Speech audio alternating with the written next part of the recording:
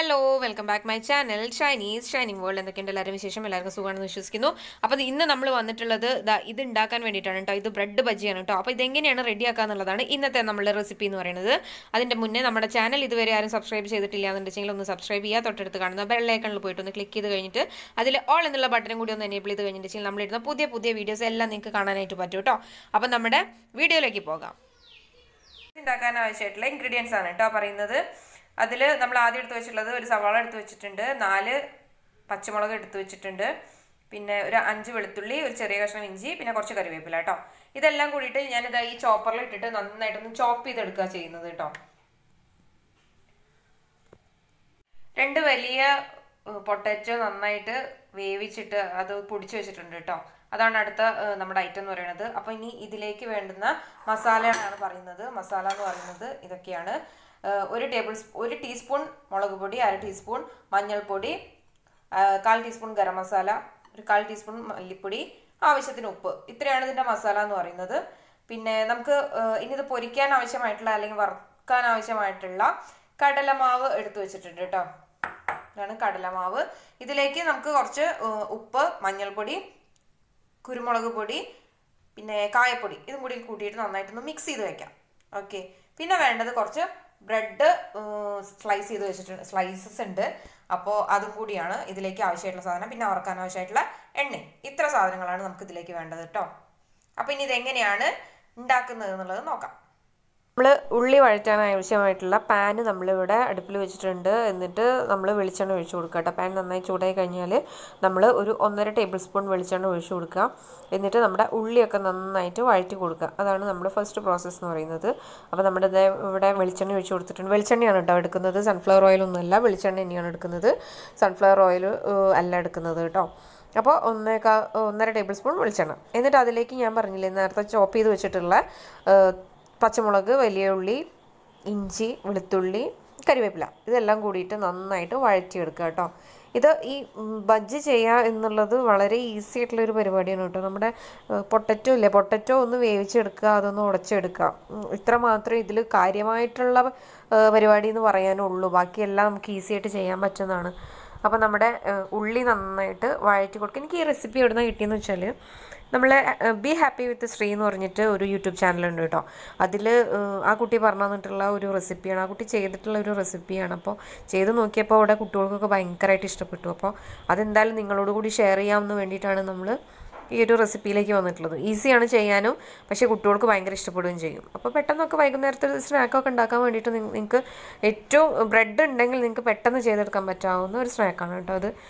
അപ്പോൾ നമ്മുടെ ഉള്ളിയൊക്കെ അതേ നന്നായിട്ട് വഴഞ്ഞു വന്നിട്ടുണ്ട്. ആ ഒരു എന്താ പറയുക, ഒരു ഗോൾഡൻ ബ്രൗൺ കളറൊന്നും ആവണ്ട കേട്ടോ. ജസ്റ്റ് അതിൻ്റെ ആ ഒരു നന്നായിട്ട് സോഫ്റ്റായിട്ട് വന്നാൽ മതി. ഉള്ളി നന്നായിട്ട് കുഴഞ്ഞ് നല്ല സോഫ്റ്റായിട്ട് വന്ന് കിട്ടിയാൽ മതി കേട്ടോ. അത്ര വഴറ്റിയാൽ മതി. അപ്പോൾ അതും ഇപ്പോൾ ഉള്ളിയൊക്കെ വഴറ്റുമ്പോഴല്ലേ ഒരുപാട് സമയം എടുക്കുക. അപ്പോൾ ഇതിനും ഒരുപാട് സമയമൊന്നും നമ്മൾ എടുക്കുന്നില്ല. നന്നായിട്ട് വഴറ്റി കൊടുത്താൽ മതി. വലിയ ബ്രൗൺ കളറോ കാര്യങ്ങളോ ഒന്നും ആക്കണ്ട കേട്ടോ. അപ്പോൾ അത് കഴിഞ്ഞിട്ട് നമ്മുടെ പൊടികൾ നമുക്ക് ഇതിലേക്ക് ആഡ് ചെയ്ത് കൊടുക്കണം. അത് നന്നായിട്ട് വഴഞ്ഞു കഴിഞ്ഞാൽ നമുക്കിതിലേക്ക് നമ്മൾ എടുത്തു വെച്ചിട്ടുള്ള പൊടികൾ നന്നായിട്ട് ആഡ് ചെയ്ത് കൊടുക്കാം.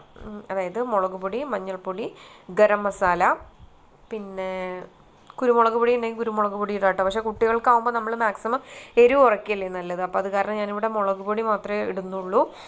ഒരു ടീസ്പൂൺ അല്ല കേട്ടോ, 1 ടീസ്പൂൺ മുളക് പൊടി, 1/2 ടീസ്പൂൺ മഞ്ഞൾപ്പൊടി, 1/4 ടീസ്പൂൺ ഗരം മസാല, 1/4 ടീസ്പൂൺ മല്ലിപ്പൊടി വിട്ടുപോയി, മല്ലിപ്പൊടി, പിന്നെ പാകത്തിന് ഉപ്പും കൂടിയിട്ടിട്ട് നന്നായിട്ട് വഴറ്റി കൊടുക്കുക കേട്ടോ. അപ്പോൾ വഴറ്റി കഴിഞ്ഞിട്ട് അതിൻ്റെ മസാലകളുടെയൊക്കെ ഒരു പച്ചമണം മാറി കിട്ടാൻ വേണ്ടിയിട്ട് അത്രത്തോളം നമ്മൾ വഴറ്റി കൊടുക്കാം. എന്നിട്ട് ആ പച്ചമണമൊക്കെ ഒന്ന് മാറി അത് നന്നായിട്ടൊന്ന് സോഫ്റ്റായി ആ മസാലകളെല്ലാം നമ്മുടെ ഉള്ളിലേക്ക് നന്നായിട്ട് മിക്സായി കഴിഞ്ഞിട്ടുണ്ടെങ്കിൽ നമ്മൾ എന്ത് ചെയ്യാന്ന് വെച്ചാൽ നമ്മൾ പൊടിച്ചു വെച്ചിട്ടുള്ള നമ്മുടെ പൊട്ടറ്റോ അത് നമ്മൾ ഇതിലേക്ക് ഇട്ട് കൊടുക്കാം. എന്നിട്ട് പൊട്ടറ്റോയും ഈ മസാലയും കൂടിയിട്ട് നന്നായിട്ടൊന്ന് ഇളക്കി യോജിപ്പിച്ച് കൊടുക്കാം. അപ്പോൾ ഇത്ര പണിയുള്ളൂ നമ്മുടെ ഈ മസാല റെഡിയാക്കാനായിട്ട്, ഇത്ര പണിയുള്ളൂ കേട്ടോ. അപ്പോൾ നമ്മൾ പൊടിച്ച് വെച്ചിട്ടുള്ള നമ്മുടെ പൊട്ടറ്റോ നന്നായിട്ട് ഇതിലേക്ക് യോജിപ്പിച്ച് കൊടുക്കുക. അപ്പോൾ നന്നായിട്ടൊരു ഡ്രൈ ആയിട്ടാണ് കേട്ടോ നമുക്ക് കിട്ടുക. കാരണം നമ്മളിതിൽ വെള്ളമൊന്നും ഉപയോഗിച്ചിട്ടില്ല അതുവരെ. അപ്പോൾ ഭയങ്കര ഡ്രൈ ആയിട്ട് തോന്നുകയാണെന്നുണ്ടെങ്കിൽ, അതായത് പൊട്ടറ്റോ, ചില പൊട്ടറ്റോ ഭയങ്കര പൊടിയുള്ള പൊട്ടറ്റോ ഒക്കെ ഉണ്ടാവില്ല, അപ്പോൾ നല്ല ഡ്രൈ ആയിട്ട് നിങ്ങൾക്ക് തോന്നും. അപ്പോൾ എന്ത് ചെയ്യാന്ന് വെച്ചാൽ ഒരു 1.5 ടേബിൾ സ്പൂൺ വെള്ളം അല്ലെങ്കിൽ ഒരു 2 ടേബിൾ സ്പൂണോളം വെള്ളം ഒഴിച്ചിട്ട് ഒന്ന് മിക്സ് ആക്കിയാൽ മതി കേട്ടോ. അപ്പോൾ നമുക്കിങ്ങനെ ഒരു കുഴഞ്ഞൊരു പരുവം കിട്ടും. അപ്പോൾ നമ്മൾ ബ്രെഡിൻ്റെ ഉള്ളിൽ സ്റ്റഫ് ചെയ്യാനുള്ളൊരു ഒരു മിക്സാണിത്. അപ്പോൾ അത് കാരണം കുറച്ചൊന്നൊരു കുഴഞ്ഞാലും കുഴപ്പമില്ല കേട്ടോ. അപ്പോൾ അത് ബ്രെഡിൻ്റെ മുകളിൽ സ്റ്റഫ് ചെയ്യുമ്പോൾ അത് നന്നായിട്ട് പിടിക്കണം. അപ്പോൾ അത് കാരണം ഒന്നും കുഴഞ്ഞാലും പ്രശ്നമില്ല. അപ്പോൾ അത് കാരണം നിങ്ങൾ അതൊന്ന് ശ്രദ്ധിക്കുക, ഭയങ്കര ഡ്രൈ ആയി പോകരുത്. അപ്പോൾ നമ്മളിത് വറുത്ത് കോരുമ്പോൾ അത് പെട്ടെന്ന് പൊട്ടി പോകാനുള്ള സാധ്യതയുണ്ട്. അപ്പോൾ അത് കാരണം നിങ്ങളൊരു 1.5 ടേബിൾ സ്പൂണോ വെള്ളം ഒഴിച്ചിട്ട്, നല്ല ഡ്രൈ ആണെന്നുണ്ടെങ്കിൽ 1.5 ടേബിൾ സ്പൂൺ വെള്ളം ഒഴിച്ചിട്ട് നന്നായിട്ടൊന്ന് മിക്സ് ചെയ്തെടുക്കാം. അപ്പോൾ നല്ലൊരു പേസ്റ്റ് പോലെ നിങ്ങൾക്ക് കിട്ടും. അപ്പോൾ നമ്മുടെ മിക്സ് ഇവിടെ റെഡി ആയിട്ടുണ്ട് കേട്ടോ. ഇതാണ് നമ്മുടെ മിക്സ്. ഇതാണ് നമ്മൾ ബ്രെഡിൽ വെച്ചിട്ട് സ്റ്റഫ് ചെയ്യാൻ പോകുന്ന നമ്മളെ മിക്സ് എന്ന് പറയുന്നത്. ഉപ്പൊക്കെ നിങ്ങൾ നോക്കിയിട്ട് പാകത്തിന് ഇട്ട് കൊടുക്കുക. ഞാൻ ഉപ്പ് കുറച്ച് കുറവായിരുന്നു, അപ്പോൾ ഞാൻ ലാസ്റ്റ് കുറച്ച് ഉപ്പ് ഇട്ട് കൊടുത്തിട്ടുണ്ട്. അപ്പോൾ നമ്മുടെ മിക്സ് റെഡിയായി, നമ്മളിത് മൂടി വെച്ചിട്ടുണ്ട് കേട്ടോ. ഇനി നമ്മൾ ചെയ്യാൻ പോകുന്നത് എന്താണെന്ന് വെച്ചാൽ, ഇത് ബജ്ജി റെഡിയാക്കാനായിട്ടുള്ള മാവ് നമ്മൾ റെഡിയാക്കി എടുക്കുക. അതാണ് നമ്മൾ ഇനി നെക്സ്റ്റ് ചെയ്യുന്നത്. അപ്പോൾ നമ്മൾ കടലപ്പൊടി എടുത്ത് വെച്ചിട്ടുണ്ട്. കടലപ്പൊടിയിലേക്ക് നമ്മൾ ഒരു 1/2 ടേബിൾ സ്പൂൺ മുളക് പൊടി, 1/4 ടീസ്പൂൺ മഞ്ഞൾപ്പൊടി, പിന്നെ ഉപ്പ്, അതേപോലെ കായപ്പൊടി ബജ്ജിയൊക്കെ ഉണ്ടാക്കുമ്പോൾ മസ്റ്റ് ആണല്ലോ കായപ്പൊടി. അപ്പോൾ ഒരു 1/4 ടീസ്പൂൺ കായപ്പൊടിയും കൂടി ഇട്ടിട്ട് നന്നായിട്ടൊന്ന് മിക്സ് ചെയ്ത് കൊടുക്കുക. ഞാൻ ഇതിലും കുരുമുളക് പൊടി ഇടുന്നില്ല കേട്ടോ. കുറച്ച് വലിയ ആൾക്കാർക്കൊക്കെയാണ് നമ്മളിത് സ്നാക്സ് ഉണ്ടാക്കേണ്ടതെന്നുണ്ടെങ്കിൽ നിങ്ങൾക്ക് ഇതിലും കുറച്ച് കുരുമുളക് പൊടി ആഡ് ചെയ്ത് കൊടുക്കുക. ഞാൻ ഇപ്പോൾ ഇടുന്നില്ല. എന്നിട്ട് നമ്മൾ പാകത്തിന് വെള്ളം ഒഴിച്ചിട്ട് നല്ലൊരു തിക്ക് കൺസിസ്റ്റൻസി ആക്കി എടുക്കുക കേട്ടോ. നല്ല ലൂസായിട്ട് കട്ടകളൊന്നും ഇല്ലാണ്ട് നന്നായിട്ടത് മിക്സ് ചെയ്തിട്ട് നല്ല മിക്സ് ചെയ്തിട്ട് ഒരു പേസ്റ്റ് പോലെ, പേസ്റ്റല്ല, ഒരു ദോശമാവിൻ്റെ ഒക്കെ വരുമല്ലേ, ആ പരുവത്തിലേക്ക് ആക്കിയെടുക്കുക. പാകത്തിന് കുറേശ്ശെ വെള്ളം ഒഴിച്ചിട്ട് ചെയ്താൽ മതി കേട്ടോ. അല്ലാന്നുണ്ടെങ്കിൽ ഭയങ്കരമായിട്ട് കട്ട പിടിക്കാനും ഒക്കെ വെള്ളം കൂടി പോകാനൊക്കെ സാധ്യതയുണ്ട്. കടലപ്പൊടി മാത്രമേ ഉള്ളൂ, അപ്പോൾ അത് കാരണം പെട്ടെന്ന് വെള്ളം കൂടി പോകും. അപ്പോൾ അത് കുറേശ്ശെ വെള്ളം ഒഴിച്ചിട്ട് നിങ്ങൾ നല്ല അടിപൊളിയായിട്ട് ദോശമാവിൻ്റെ പരുവത്തിലാക്കി കൊടുക്കുക. അപ്പോൾ ഇതാണ് നമ്മുടെ കൺസിസ്റ്റൻസി എന്ന് പറയുന്നത് കേട്ടോ. കണ്ടോ, കട്ടയൊന്നും ഇല്ലാണ്ട് നന്നായിട്ട് റെഡിയാക്കി വെച്ചിട്ടുണ്ട്. ഇനി നമ്മളിതുപോലെ ഒരു പാൻ അടുപ്പിലേക്ക് വെച്ചിട്ട് നന്നായിട്ട് ചൂടാക്കുക. നമ്മളിപ്പോൾ വറക്കാൻ ഞാനിവിടെ സൺഫ്ലവർ ഓയിലാണ് യൂസ് ചെയ്യുന്നത് കേട്ടോ. അപ്പോൾ സൺഫ്ലവർ ഓയിൽ ഒഴിച്ച് കൊടുക്കുക. എന്നിട്ട് നമ്മളിനി എന്താ ചെയ്യേണ്ടതെന്ന് വെച്ചാൽ, നമ്മൾ ബ്രെഡിൻ്റെ സ്ലൈസസ് ഇല്ലേ, അതിലേക്ക് നമ്മൾ ഇതുപോലെ സ്റ്റഫ് ചെയ്ത് കൊടുക്കുക. ഒരു ബ്രെഡിൻ്റെ സ്ലൈസ് എടുത്തിട്ട് അതിലേക്ക് നമ്മൾ എടുത്തിട്ടുള്ള മിക്സ് നന്നായിട്ടൊന്ന് സ്റ്റഫ് ചെയ്ത് കൊടുക്കുക. നന്നായിട്ടൊന്ന് പരത്തി അത്യാവശ്യം നല്ല മസാല തന്നെ വെച്ച് കൊടുക്കണം കേട്ടോ. വെറുതെ അതിൻ്റെ മുകളിൽ നമ്മൾ ജാമ് തേക്കുന്ന പോലെ ആക്കി കൊടുക്കരുത്. അത്യാവശ്യം നല്ല മസാല ഉള്ളിൽ സ്റ്റഫ് ചെയ്ത് കൊടുക്കുക. ഇതുപോലെ നന്നായിട്ട് കട്ടിക്ക് തന്നെ വെച്ച് കൊടുക്കുക. നല്ല കട്ടിക്ക് തന്നെ വെച്ച് കൊടുക്കുക. എന്നിട്ട് എന്ത് ചെയ്യാന്ന് വെച്ചാൽ, അടുത്തൊരു ബ്രെഡ് എടുത്തിട്ട് അതിൻ്റെ മുകളിൽ വെച്ചിട്ട് നന്നായിട്ടൊന്ന് പ്രസ് ചെയ്ത് കൊടുക്കുക. അപ്പോൾ നമ്മുടെ സ്റ്റഫ് റെഡിയായി. ഇനി ഇതെന്താ ചെയ്യാന്ന് വെച്ചാൽ, ഇതുപോലെ പ്ലേറ്റിൽ വെച്ചിട്ട് നമ്മളൊരു കത്തി വെച്ചിട്ട് കട്ട് ചെയ്ത് കൊടുക്കുക. സെൻറ്റർ നമ്മൾ ഇതുപോലെ ഒരു ട്രയാങ്കിൾ ഷേപ്പിൽ നമ്മൾ കട്ട് ചെയ്ത് കൊടുക്കുക. അപ്പോൾ 2 ബ്രെഡിനകത്തുനിന്ന് 2 പീസസ് തന്നെ നമുക്ക് കറക്റ്റായിട്ട് കിട്ടും. കണ്ടോ, സ്റ്റഫ് ചെയ്ത് ഇതൊക്കെ നന്നായിട്ട് ഉള്ളിലുണ്ട്. അപ്പോൾ അത്രയും സ്റ്റഫ് ചെയ്ത് കൊടുക്കണം കേട്ടോ. എന്നിട്ട് നമ്മൾ പാനിൽ എണ്ണ ചൂടായി വന്നിട്ടുണ്ട്. അപ്പോൾ നമ്മൾ എന്ത് ചെയ്യാന്ന് വെച്ചാൽ, നമ്മൾ കട്ട് ചെയ്ത് വെച്ചിട്ടുള്ള ബ്രെഡിൻ്റെ ആ മിക്സ് ഉണ്ടല്ലോ, അത് നമ്മൾ മാവ് റെഡിയാക്കി വെച്ചിട്ടുള്ള ഈ കടല മാവിൽ മുക്കിയിട്ട് നന്നായിട്ട് നമ്മുടെ എണ്ണയിൽ വറുത്ത് കോരുക. അപ്പോൾ ഇതാണ് നമ്മുടെ ബജ്ജി എന്ന് പറയുന്നത് കേട്ടോ. അപ്പോൾ ഒരെണ്ണമൊക്കെ കഴിച്ചാൽ തന്നെ ഒരാൾക്ക് വിശപ്പ് മാറാൻ മാത്രം ഉണ്ട് കേട്ടോ. ഇത് ഒരാൾക്ക് ഒരെണ്ണമൊക്കെയാണ് മാക്സിമം കഴിക്കാൻ പറ്റുള്ളൂ, അത്രയും വലുതാണല്ലോ.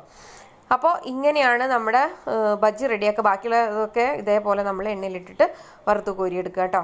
അപ്പോൾ ആ സ്റ്റഫ് കുറച്ചിങ്ങനെ എന്താ പറയുക, ഡ്രൈ ആയിട്ടുണ്ടെന്നുണ്ടെങ്കിൽ ഇതുപോലെ നമ്മൾ ഈ മാവിൽ മുക്കുന്ന നേരം ഈ ബ്രെഡിൻ്റെ മുകളിൽ അത് കറക്റ്റായിട്ട് നിൽക്കില്ല, അതിങ്ങനെ പൊട്ടിപ്പോരാനുള്ള സാധ്യതയുണ്ട്. അതുകൊണ്ടാണ് നമ്മൾ ഒരു 1.5 ടേബിൾ സ്പൂൺ വെള്ളം ചേർത്തിട്ട് വേണം മിക്സ് റെഡിയാക്കാൻ, അല്ലെങ്കിൽ നമ്മുടെ സ്റ്റഫ് റെഡിയാക്കാനെന്ന് പറഞ്ഞത് കേട്ടോ.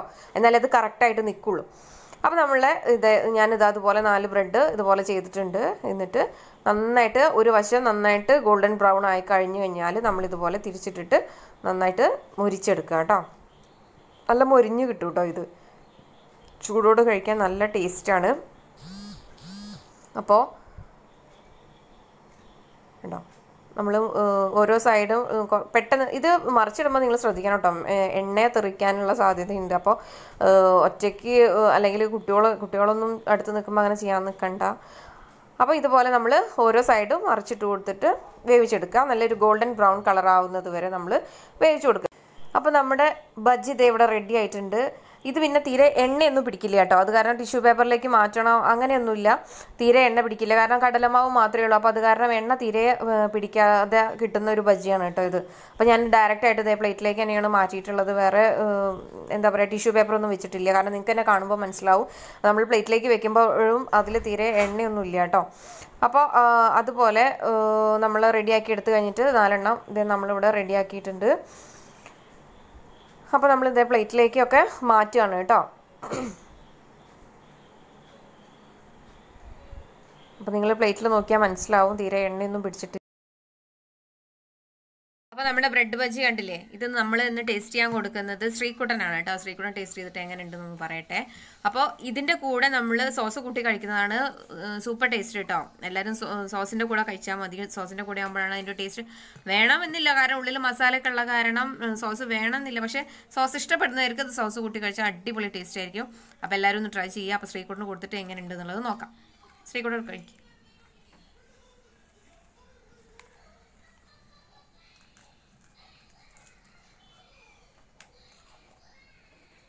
എങ്ങനെയുണ്ട്? അടിപൊളിയാ.